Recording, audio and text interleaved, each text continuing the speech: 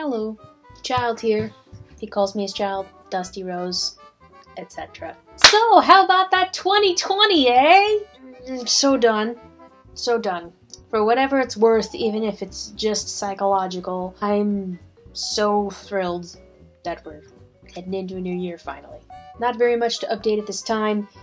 Still reading through 1984 and Heretics and Orthodoxy, which is nothing like I expected it to be based on the title. And the Book of Sorrows, which I really need to update on. I think I will update on that soon. But in the meantime, I also wanted to throw two things out there.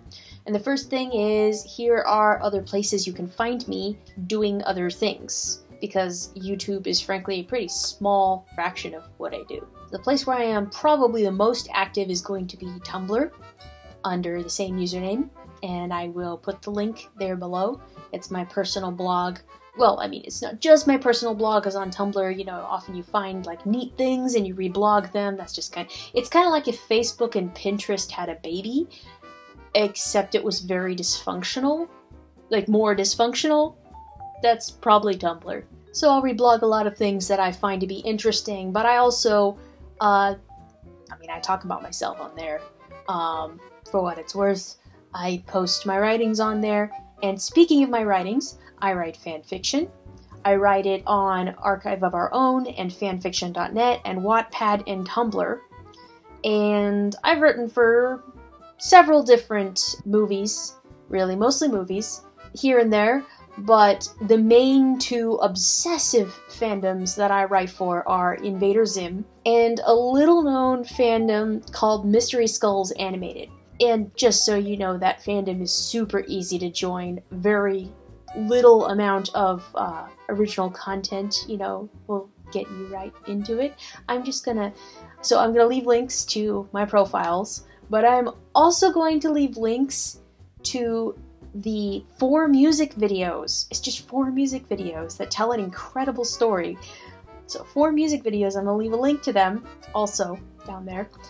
Along with an explainer video for the first 3 in case because it goes by a lot of detail in those videos. It goes by really fast. But there's an incredible story there, and I have written way too much fan fiction for that. In addition, I do a lot of arts and crafts. Paint little wooden figures, mostly crochet, hats, scarves, blankets. I also make little wire trees, as an example. This one, I haven't decorated it yet, but as an example of one that's been sitting around waiting for me to hang things off of it and decorate it. Wire trees, and of course you've seen me wearing the hats every now and then. I might make that a thing, I don't know.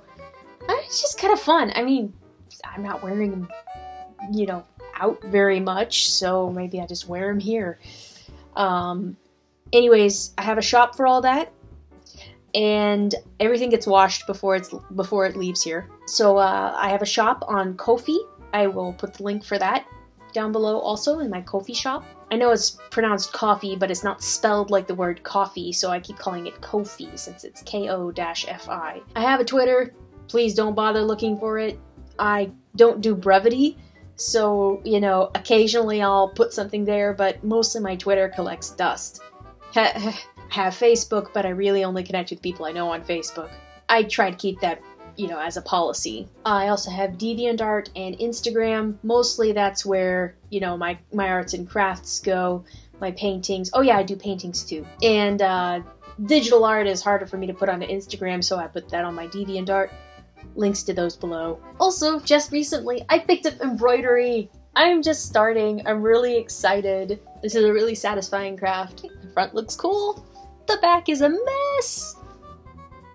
It's kind of like the writing process, too. That's about all I can think of in terms of other places to find me. I have profiles scattered around on the internet, but frankly, I'm the sort of person who occasionally I will start trying to use a platform, and if it doesn't work for me, I just let it collect dust forever. So, you know, you'll find Pinterest, pearl trees back when they were trying to get off the ground, and various things like that. Sure, you're gonna find my username, but you're not gonna find me active. Anyways, there's about 320 or so, a little over 320 of you now. thank you.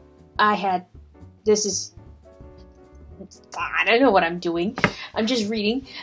And this is really cool. And it's really fun to see what you guys say. Encouraging. Thank you.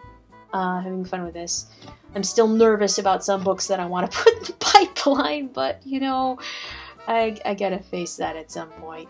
So the other thing is, I was just wondering if you guys have any questions. I mean, I tend to answer them in comments and stuff, but I don't know, if I collect enough questions together, maybe I do an answer video. I kind of like interacting. I don't always know how to interact. You know, somebody says, you know, this is great, I like it. I'm like, thumbs up. Because I have no idea where to take that. But I do enjoy interacting, not arguing. I don't want to argue. I don't want to fight. Really don't want to pick a fight. Don't want to continue a fight. I won't interact with that stuff. But, you know, I like interacting, talking, you know. So if you got any questions, drop them here.